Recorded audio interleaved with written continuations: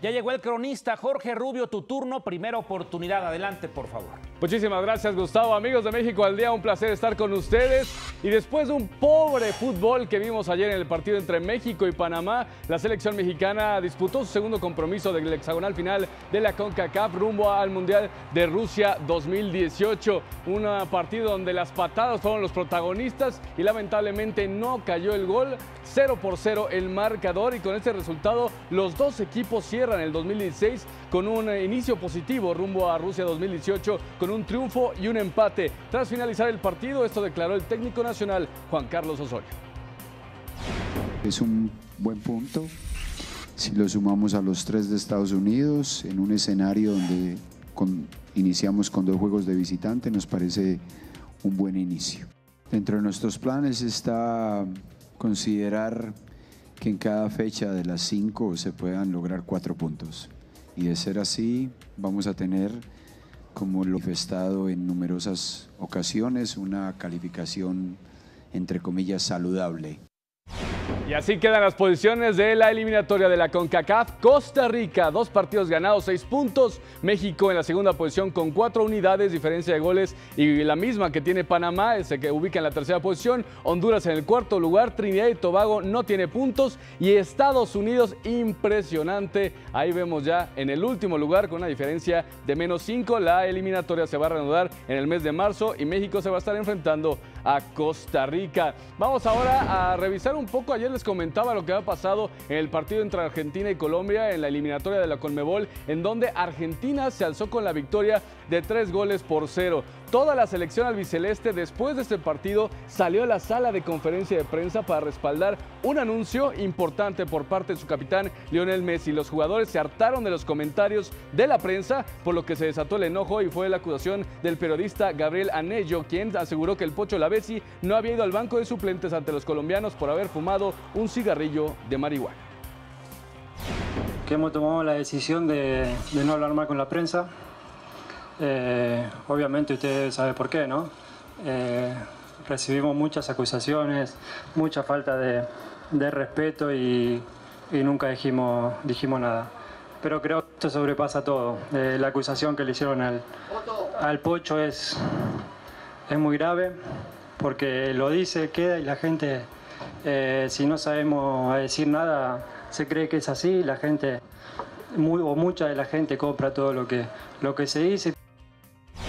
A ver si esto no pone de moda todas las demás elecciones y salgan a decir lo mismo, de que ya no quieren hablar con la prensa. Y bueno, a veces les olvida que gracias a la prensa pues llegan a estar hasta donde están. Y bueno, es el caso de muchos futbolistas, incluyendo al señor Lionel Messi, pero también los periodistas deberían pues de asegurarse primero de cierta información antes de soltarla. Muchas veces por las redes sociales quieren ser los primeros en dar a conocer cierta noticia que al final no está confirmada. Vamos a hablar ahora de la selección mexicana femenil sub-20, que mañana, o más bien en 2 horas y media aproximadamente, a la medianoche de este jueves, se estará enfrentando al equipo de Alemania en su segundo partido dentro del Mundial de la especialidad que se desarrolla en Papua Nueva Guinea. Las teutonas ganaron su primer juego al igual que las mexicanas. Ambas escuadras buscarán el triunfo que les dé el pase a la siguiente fase. Y por último, en esta primera parte vamos a revisar cómo se encuentra el primer partido de los cuartos de final del Ascenso MX. El equipo de los Alebrijes de Oaxaca ya derrotó 2-1 al equipo de Celaya. Ya terminó este partido y en unos minutos más, 9:30 de la noche, el equipo de los Dorados de Sinaloa contra los Potros de la Universidad Autónoma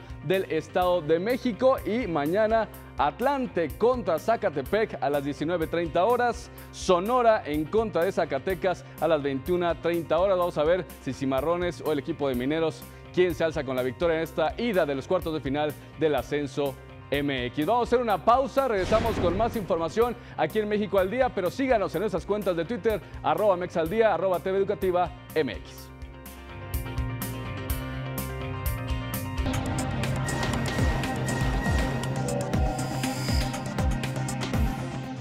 Segunda oportunidad, segunda vuelta, segundo round, segundo tiempo. El cronista Jorge Rubio de nuevo con ustedes. Adelante, señor, tu turno. Muchas gracias, Gustavo. Amigos de México al Día, vamos con la segunda parte de la información deportiva. Y muchos medios aseguraban que la CONADE no iba a apoyar a los clavadistas mexicanos que querían asistir al Campeonato Mundial de la especialidad en Kazán, Rusia. Bueno, hoy la CONADE informó que destinó 1.26 millones de pesos para la delegación que participará del 29 de noviembre al 4 de diciembre en este campeonato mundial juvenil en Kazán. Serán 12 representantes aztecas los que viajen junto a un equipo de 4 entrenadores, un juez, un fisiatra y un delegado. El monto económico destinado será para cubrir el traslado aéreo, hospedaje, alimentación y uniformes.